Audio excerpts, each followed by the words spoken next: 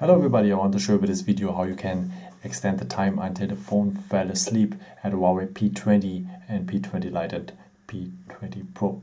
Okay, first of all we have to go to the settings, so use that app here, or otherwise you could use also that way.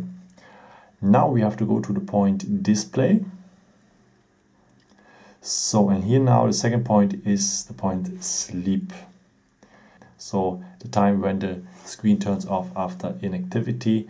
So you can choose now how much seconds or minutes you want to have, or you can choose also never. Okay, 15 seconds is a bit too less. 30 seconds is enabled at the beginning, but normally 1 minute or is the best, or in my case I would choose 2 minutes, and that's it. Now if the screen have no activities anymore, the phone will fall asleep after 2 minutes in the standby mode.